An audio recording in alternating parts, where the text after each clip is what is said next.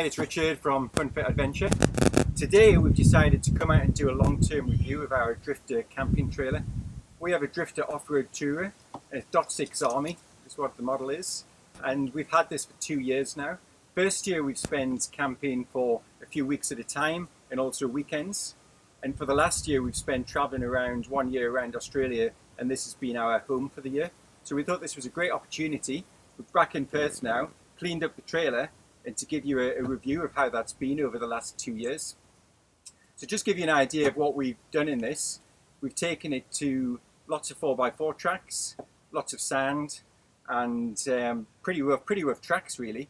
So it's coped incredibly well.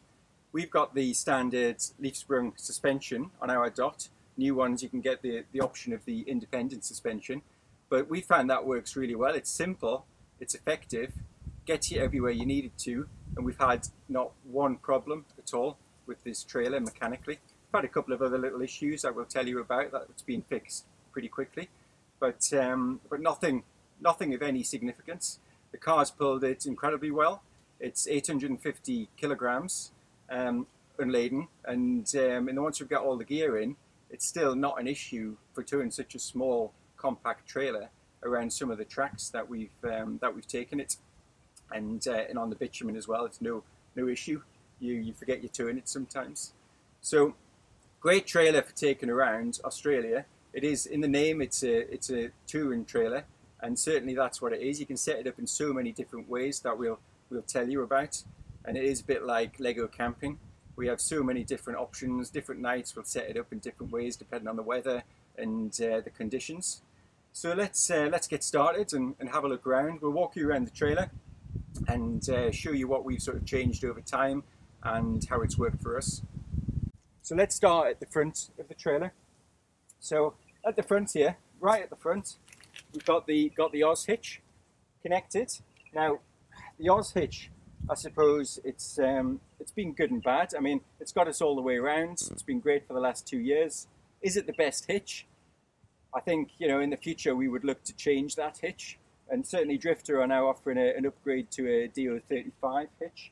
Just the lining up of the pin, getting the pin in, having to grease it all the time, and especially when you're in sandy conditions, it's very difficult to move the trailer around to get it aligned just right.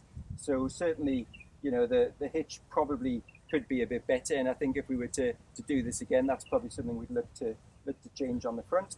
Not a big thing, because it still works out absolutely fine, and it's got us all the way around, so no issue there. So if we move back here, we've got the stone guard and the Drifta rubbish bag connected on the stone guard here.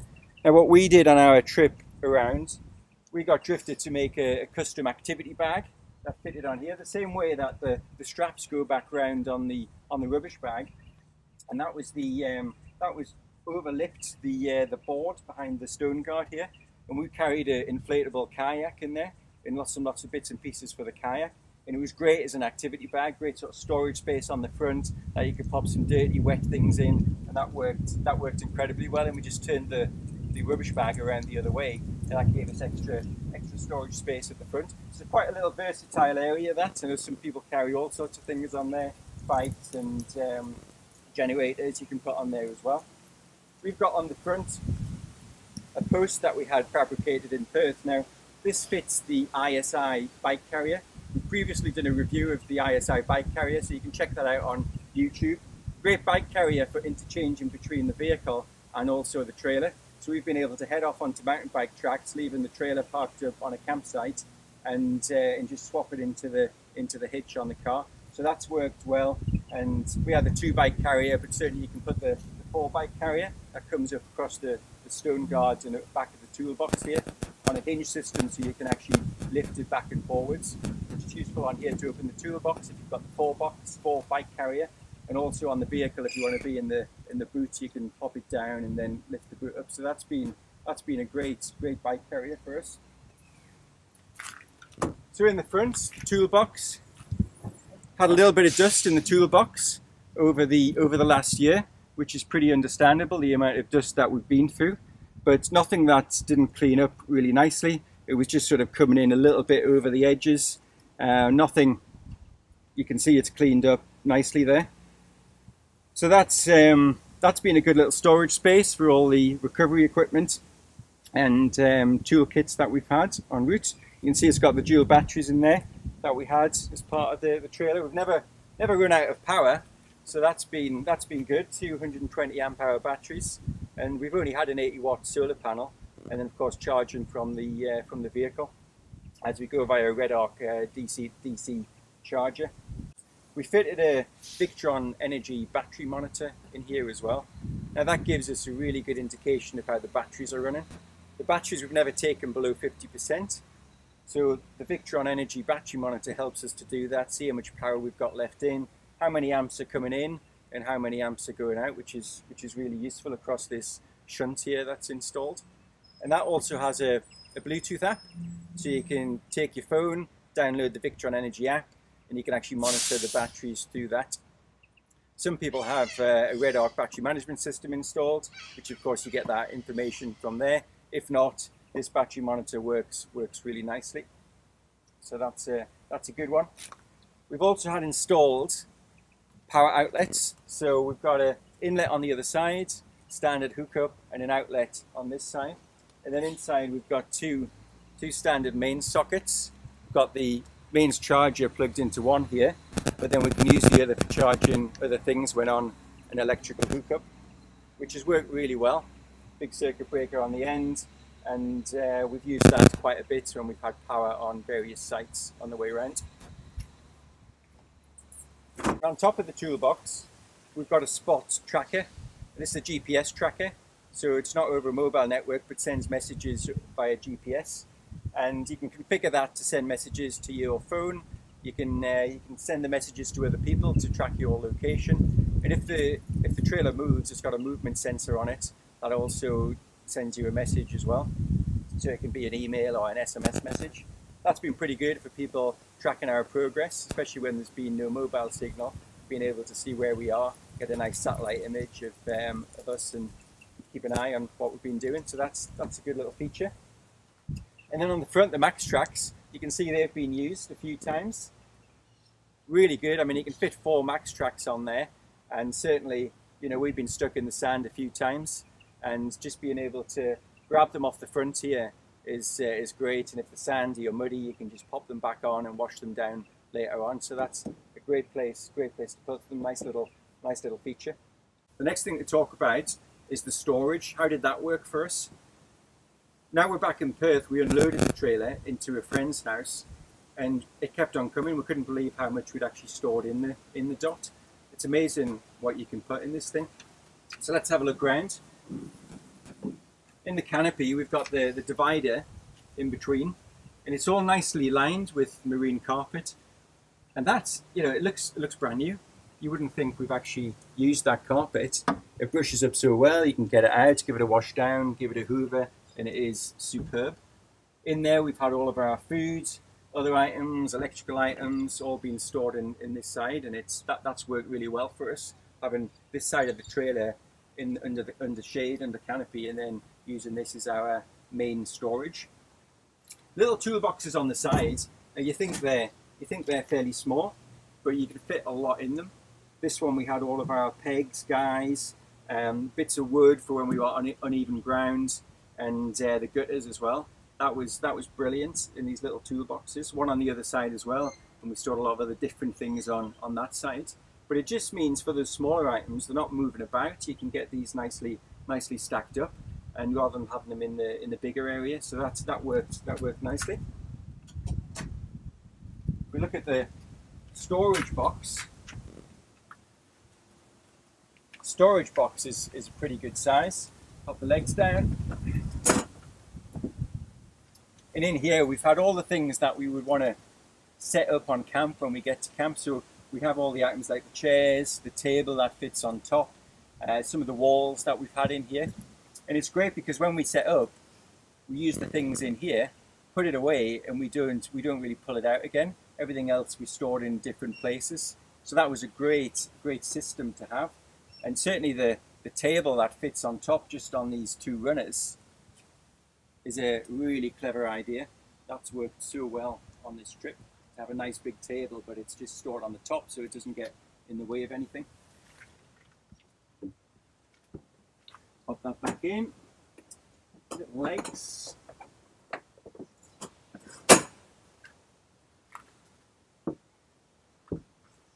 See in the front here we've got the storage drawers, our pantry drawers, and we stored all of our kitchen equipment. One on the bottom, a bit bigger. That's been really good. So storing all the kitchen things right at hand where you need them. Of course, we've got the drawers in the kitchen as well. 3 drawers here. Talk a little bit about the kitchen in a moment. Let's have a look around the other side. So on the other side of the trailer, exactly the same. We've got the nice canopy area. We stored a lot of our activity gear in there, buoyancy aids and sunshades, the Luke the Drifter fire pit combo set. All of that gear went in this side, so that worked well. And then the other small toolbox on the back here. So lots of storage space to keep things in, and you've also got this back shelf with the tie-down straps. We use that, you know, if you were carrying firewood, you can strap down some firewood on the back here.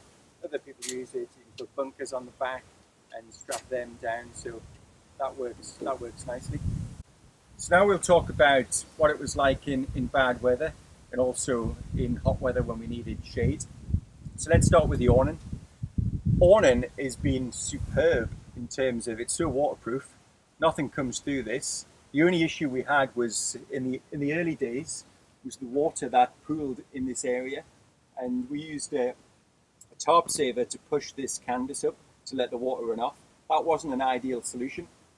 So when we passed by Drifta and called into Drifta HQ, we got this this pole added, the Super Peg bow pole. Just clips on nicely at the back. It's riveted bracket on the back, and then it's got this really good C-clip on the front, and then clips onto the front of the awning, and that all the water just runs off wonderfully now. And it also gives us a great spot to put a light bar on above the kitchen, where really you need a little bit more light. So the light at the back here doesn't light up the kitchen area. So that pole has been superb. So certainly, I think the new ones come with this, but certainly recommend you get that with the trailer. So in bad weather, we've had it in gale force winds. We've had it through ex-cyclone Debbie, in really heavy downpours of rain, constant over days. Never had an issue with rain coming in here. The biggest problem is trying to get the gutters to work and make sure you don't get any drips in there, and also to stop the water coming in through into the kitchen. So you get gutters with the trailer.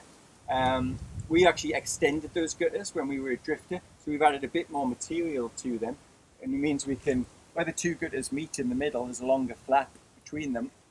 And also on the end here, we've got a longer gutter that comes out the tent to let the water run out outside of the tent, and that's really helped. The other thing we've done is on the other side of the trailer, we've now got a wall added with a bit of sail track. We can pop a wall along, and then that stops the weather coming in into that side. Another great feature is the draft skirt. I think we were the first ones to add this on to one of these trailers, but you can just add this on as a standard item when you order a dot now. Little poppers around the back, nice little bit of canvas, peg it into the bottom of the ground, stops all the wind coming into the kitchen area. It is really nice to try and, you know, keep the weather out when you're camping, when you're living in it for a long time. It's not like you can just head back home after a weekend. So that's worked well. And what's it like under here? So we've got the walls. Of course, we can completely enclose this whole area, which is nice. Now the walls that come down under the rooftop tent, really good canvas walls, strong walls, heavy duty, and certainly they're fine, not going to let the weather in. But what we found was at the top of the eyelets, where they hook on, the wind would come through and push the flap at the top. And so we've added a Velcro strip now when we were at Drifta headquarters, and we've got a little video of that modification of what we've done with the walls up. But it just stops that wind and rain coming in at the top end of the rooftop tent. And at the bottom we've added a few little more pegging points, well as some Velcro along the windows, and that's just really helped to just seal the whole trailer in when you're in those bad weather conditions, which was more at the start of our trip in around the south of the country. When we got to the north, it was more just getting up the odd wall to create that shade underneath, which also works nicely as well, because then you can see where you're camping and then change your setup, and you can put a wall up here, or you could have a kitchen wall up. Depends on the wind, depends where the sun's coming from. So that's been very flexible for us. So certainly with a few little modifications, little changes, little tweaks, you can just seal it in better than when we first got it. And I know that if you were to order one now, Drifta do some of those changes anyway, and just to help keep it a bit more weatherproof, which is good. Next, we'll talk about the rooftop tent. So this is a Hannibal rooftop tent, and there's so many options now. If you're looking to buy a Drifta dock trailer, of course, there's all the different models, different sizes, but also different tents you can put on top. We went for the standard .6 Army at the time 2 years ago, which came with the Hannibal tent on top. Great things about the Hannibal tent: it's huge up there. It's a super king size bed, so you can people are sleeping up there with a family of 4. There's just the 2 of us sleeping up there, so we had so much space, which was nice. And also, because you can open all the windows, you can get the ventilation through when it's hot. Nice comfortable mattress. We just had the standard mattress. You can upgrade to a more deluxe mattress. I think we probably would have done that as we went around, but it actually hasn't been too bad. I think if you're a little bit bigger and want a bit more of a meatier mattress, then it's certainly worth upgrading to that. We haven't found it so much of an issue. Of course, you can see that the tent is on the electric actuators, and this is, I mean, one of the great features about the .6. This was one of the big things that attracted us to this trailer in the first place. The fact we could lift up the tent and create this space where we could walk underneath. We're not down here trying to get into the storage. And of course, that means we've got the continuity of space where the awning joins on. We can get from the kitchen and into bed. If the weather's bad, you don't have to head outside, you're in this dry area, and that works so well. So we've really enjoyed that. We have had one of these electric actuators fail. That was one of the things we had, but the trailer does come with a spare, so it's very easy to change. Bit of an Allen key, top and the bottom, popped a new one in, and then we were ready to go again. And at the same time, Drifta sent us a new spare out, so we had a new spare in the toolbox. So, that was incredible for Drifta to do that, and just to fix one of these wasn't a big issue, so that was good. The boot shelf is superb. We use that boot shelf for all sorts of things, and just great to be head up there, and you can have water bottles on there, you put clothes on there at night time. Of course, you can put your boots on there if you want. But it's just such a good space for just popping things that are in the way on top of that shelf. And also the handle here, what a brilliant feature to help you get in and out the tent. Just gives you that little bit of steadiness as you head in and out the ladder. So it just makes things a lot easier. It's not really a hard ladder to get up and down, but that just helps so much into the tent.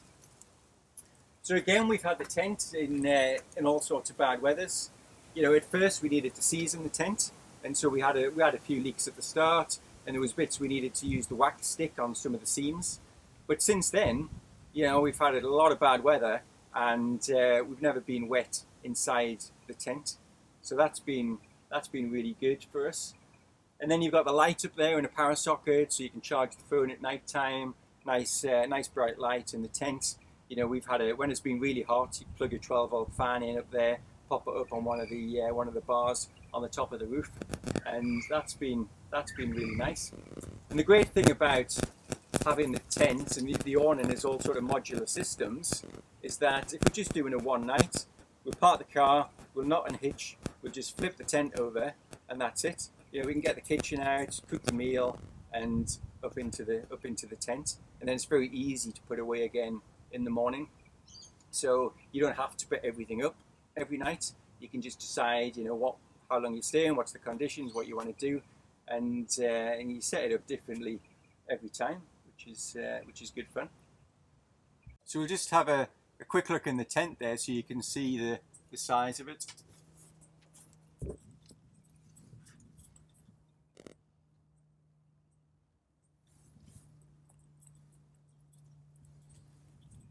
So we're here in the Drifta kitchen. Another one of the main features on this trailer. Sarah absolutely loved the kitchen.